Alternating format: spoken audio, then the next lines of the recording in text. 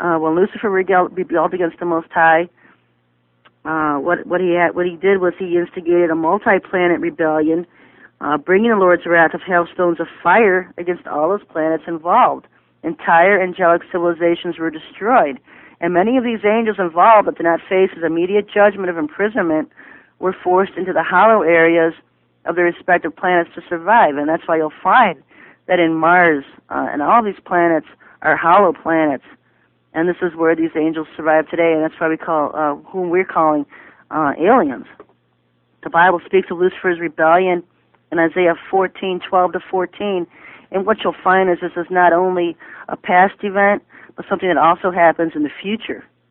And it's like a twofold prophecy here, one that happened in the past and what's going to happen in the future. It says, "How art thou fallen from heaven, O Lucifer, son of the morning?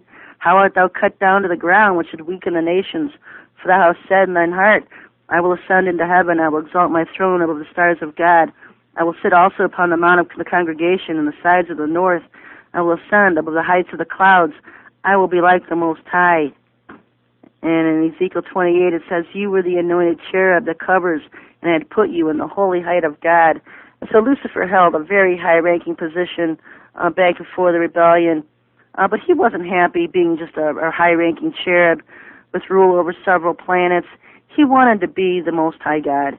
And you will find that pre-Adamic, prehistoric civilization on this earth within his realm of dominion and rebellion. You know, most of us are led to believe that Lucifer's rebellion was a quick event that was quickly put down by the Most High God.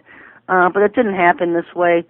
The Most High has revealed to me that during the early pre-Adamic civilization, also known as the prehistoric civilization, it was a time of angelic attempt to create man and animals. You know, the evolutionists were not completely wrong. These things did exist at one time, and this is stuff and concepts the church itself refuses to accept. They just ignore it because they can't answer it. But what everybody has gone wrong basically is who created what is basically what it comes down to. Lucifer's rebellion was when he recruited 1/3 of the angels to attempt to be gods, with him as the leader as the Most High. In doing this, they were trying to create perhaps themselves. The angels we know are spirits, but they are humanoid, and they are human-looking, and they do have bodies. Not all of them are pure ethereal spirits. The angels could never get it right. If you look at the Neanderthal, the Cro-Magnon, and other types of what we refer to as cavemen or ape men, they could never accomplish what the Most High would with Adam and Eve. And that is why the evolutionists can't find the missing link. The link between the ape-looking creatures of prehistoric times and the humans we have today were not related because they were not created by the same hand of the Most High God. They also attempted to create their own animals, and that is where we got the dinosaurs and the other odd creatures we see in mythology and folklore. The skull and bones of prehistoric man and animals have been found from this ancient time when Lucifer and his angels were trying to create their own world.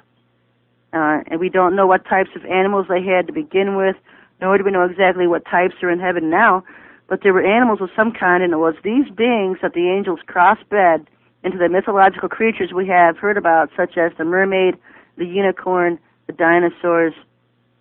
As I said before, Atlantis and Lemuria remain cities on Earth where they dwelled and developed this technology, and it far surpassed anything we have ever had or seen. And they weren't confined to Earth. They could travel to the other planets. And this New World Order is nothing but this ancient planetary Old World Order revived for the last days.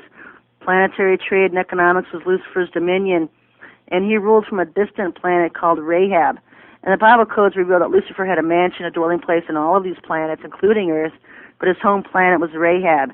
And this planet was located between Mars and Jupiter. And it was completely destroyed and cast out of our solar system with its inhabitants imprisoned inside of it. And we know Rahab is returning to Earth in these last days, more commonly known today as Nibiru or Planet X. And this is when those imprisoned in this planet all this time will be released and allowed to come to Earth to help Lucifer subdue and conquer the Earth. This is when the Lord judged and destroyed Rahab. He allowed Lucifer and some of his angels to escape to the Earth at that time. And so Rahab was Lucifer's home planet, had control of Earth, had control of Mars, probably all of the planets in our solar system at that time. There was some kind of intergalactic trade going. Lucifer was in charge of economics. He likes economics. And we're going to see some of the things that they did back in prehistoric times as an angelic civilization, we're going to see the things that they were doing then. We're seeing it coming back now. You know, the DNA imprint of humans is 11, 22, and 33, and the angels couldn't duplicate it. It represents the 11 ribs, the 22 bones in the skull, and the 33 vertebrae of the human. And to this day, these are the most significant numbers for any occult group in existence. They couldn't get it right then. They can't get it right now, and they certainly haven't been able to create a being that has a soul. They have not mastered a soul. They have what they've done today is to be able to clone people, and we've seen cloning come up, and people want to know what these aliens have to do with all of these abductions of humans all over the earth, and that's what they've been doing.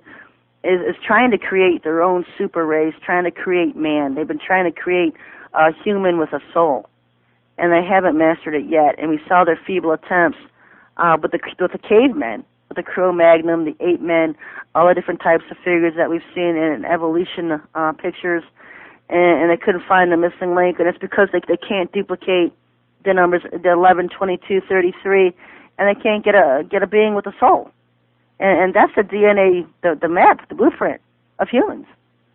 And so that's what the Greys have been doing today. And they've been trying to recreate their own race, to create their own people, to create a human with a soul. And they've also gone into cloning, and they've also been doing crossbreeding with animals.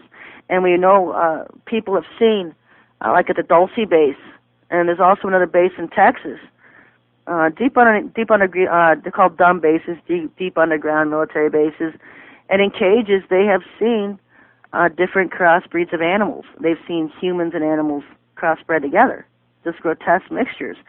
And I have heard that, I can't verify it with any kind of documentation, just a source of mine that had worked with NASA and was involved with the Luciferian circles and within the government, became a born-again Christian and had to leave, afraid for his life, not wanted anymore, certainly because he was a Christian now. But he had told me that there was actually 20 space stations in our skies, and that only two of them are known of, only one of them is publicized, and that being the joint Russian and American space station. But there's 18, 19 others that exist that no one is allowed near. And supposedly what takes place in these space stations is cloning and crossbreeding. And that's why they simply will not let anybody near them. They don't want the information out that that's what they're doing. We know that Satan has been creating an automaton army. You might want to call it the 10 million man army because it's all automatons. People call them robotoids. And that's what they are. They're just soulless beings with killing on their mind. And one thing to do is kill. And that's what they're going to be doing. He's going to be using them to help conquer and control the earth.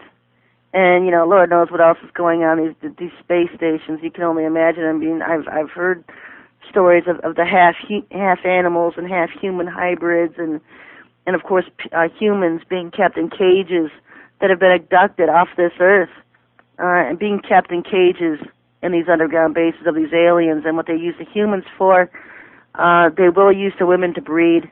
They cannot use the men to breed, but what they'll do is they'll use the men for food. They'll use the men for body parts to try to create their own races or whatever. And so basically, they can use, they're not going to, whatever they abduct is what they're going to use for whatever reason they're abducting it.